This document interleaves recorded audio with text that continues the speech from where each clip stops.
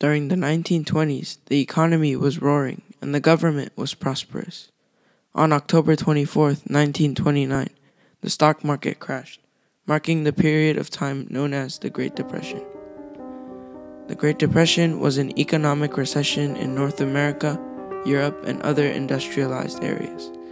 The Great Depression lasted from about 1929 to 1939. When the Great Depression hit its peak in 1933, the unemployment rate rose from 3% to 25%. During this time, many families were left without food and had no way to provide for their families. Most stock investors lost all their money when the stock market crashed. People went from wealthy to desperate and poor. When the Great Depression hit, President Hoover took substantial steps to ease the economic crisis, but little was accomplished. In New York, Governor Roosevelt reacted slowly, hoping the economy would turn around. When it did not, Roosevelt said, "There is a duty on the part of government to do something about this." He supported lower taxes for farmers and urged the state to develop public power utilities. As the Depression deepened, Roosevelt got the New York State legislature to pass a public works program for the unemployed and to grant relief to the needy. All of these actions established Roosevelt's credentials as a liberal reformer. Roosevelt won re-election in 1930. As the Great Depression worsened in the early 1930s, Republican prospects for the 1932 presidential election withered. The Democrats, on the other hand, looked to the rising star of their party, Franklin Delano Roosevelt.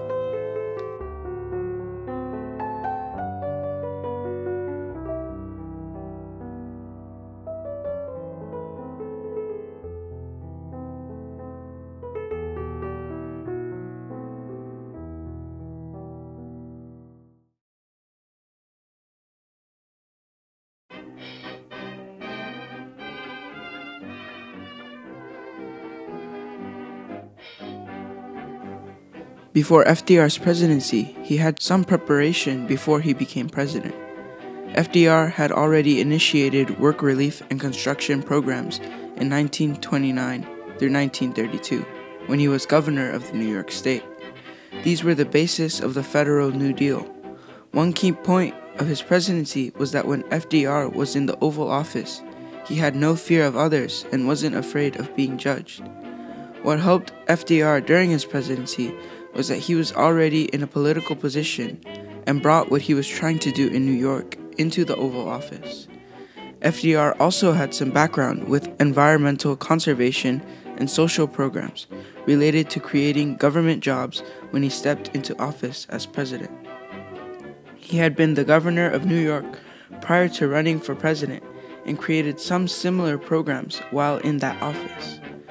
The Depression was in its fourth year when he took office, and politicians had plenty of time beforehand to prepare their political platforms. FDR knew that the nation was in trouble and needed to provide hope for their futures immediately. It was clear that he was prepared to hit the ground running during the first 100 days of his presidency.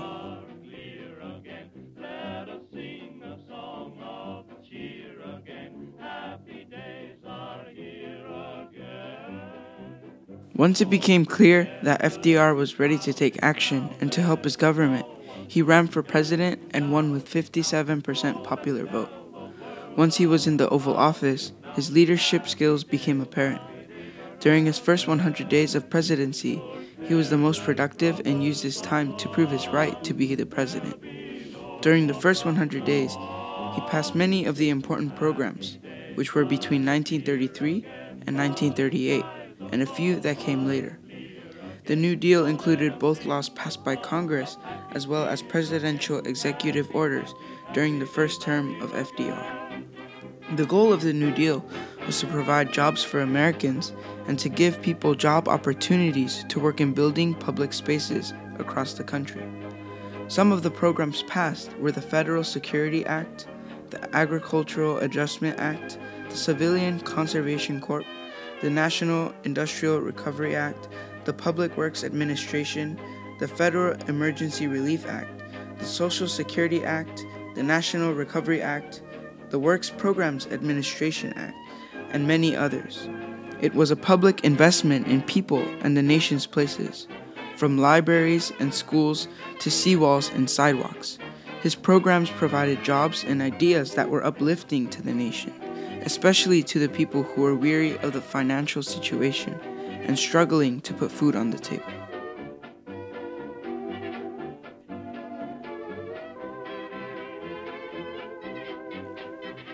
Roosevelt showed how the federal government could rescue people from the extreme and inevitable depredations of unregulated market capitalism.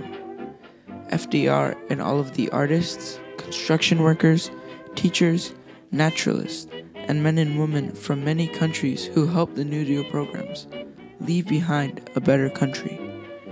The New Deal was effective in the recovery of the United States in many ways.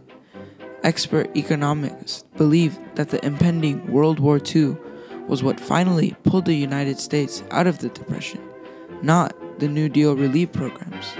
Still, a few programs, such as the Social Security Act, a retirement pension, and the Federal Deposit Insurance Corporation, which protects our banks for up to $25,000, emerged from the New Deal and are still in effect today.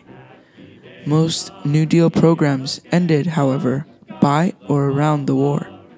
Government aid and certain relief programs, which we see today, are certainly rooted in the New Deal concepts. Still, conservatives tend to dislike social programs, and liberals encourage them so that there is no consensus on whether they were useful to reform.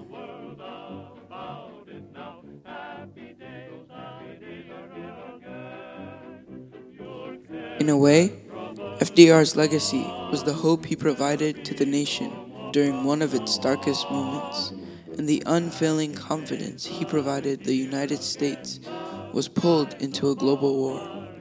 Most people had great faith in him as well as in his abilities. He was handicapped from polio and had physical issues, but he did not let them hold him back.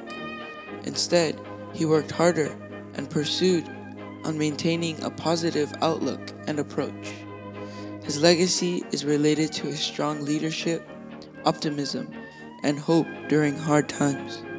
Another legacy was that young men between their late teens and early 20s were housed in military-style dorms and performed forestry and public works projects.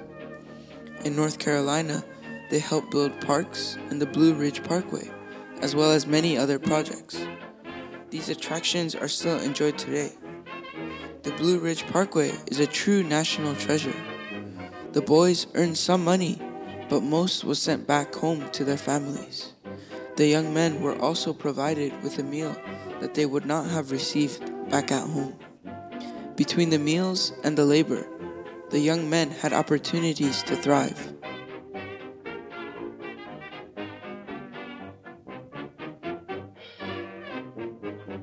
The WPA employed 8.5 million different jobless Americans between 1935 and 1943.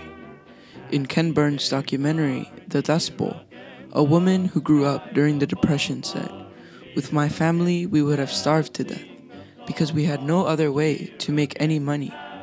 The New Deal for us, the WPA in particular, was just a lifesaver." Most of our neighbors felt that way.